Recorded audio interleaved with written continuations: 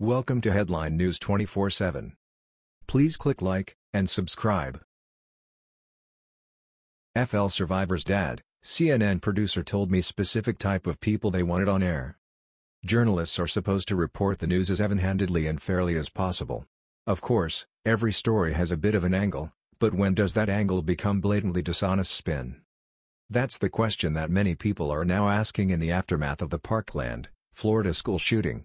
Left-leaning news outlets such as CNN wasted no time in turning the tragedy into a platform to push liberal talking points. And now several people directly connected to the incident are calling out the media for playing politics and stacking the deck. During a Thursday night appearance on the Ingram Angle, one of the school shooting survivors and her father spoke plainly about their frustrations in dealing with the media, particularly CNN.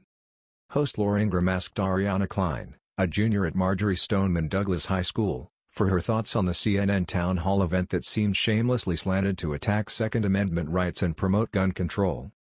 "The whole point of the town hall meeting was to hear the kids and hear what we had to say," the young student said. Ingram brought up Colton Hobb, another survivor of the shooting who has accused CNN of telling him to stick to the script and pressured him to parrot the network's talking points instead of writing his own questions during the town hall meeting. "Originally I thought it was going to be my own question and my own say. It turned out to be more of just a script. She had actually said over the phone that I needed to stick to the script," Hobb told Tucker Carlson previously. Ariana Klein sided with her classmate.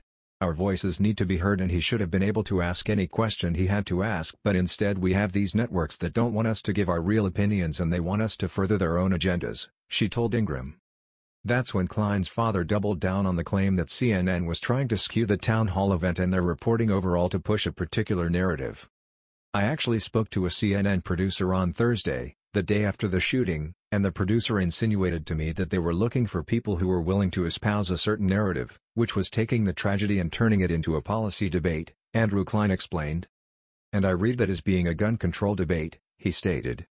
When pressed for clarification from Ingram, the father confirmed that CNN wanted to give the spotlight only to people who would to talk about policy implications of the shooting, which is newspeak for criticizing gun laws. Klein explained that the CNN producer was looking for people who want to talk about the policy implications about happened, in terms of the policy implications for preventing future mass shootings, and if you know folks who want to talk about that we would like to speak to those people. In other words, Ariana Klein being a survivor of the school shooting was apparently not interesting enough for CNN to invite her to the town hall meeting. They were only planning on inviting people who wanted to attack gun policy. There may be a simple but disturbing reason that CNN did not want to give Ariana Klein and her father a platform to speak. The family is Republican and he is a gun owner. "I'm a Republican. I'm a gun owner. I'm a responsible gun owner," Mr. Klein told Ingram. "Unfortunately, I think a lot of the people talking about gun control don't understand what they're talking about. There is room for commentary and specific political viewpoints within news reporting when it is clearly labeled as such.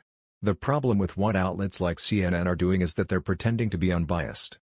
They're pretending that a staged, slanted town hall debate is a fair representation of people's views, when it looks increasingly like they cherry-picked only the voices that match their narrative. It's a rejection of any diversity of opinion while claiming to be neutral, and the American people are getting tired of those games." That was the news. We thought you might be interested in knowing about this. Please click like and subscribe. Thank you.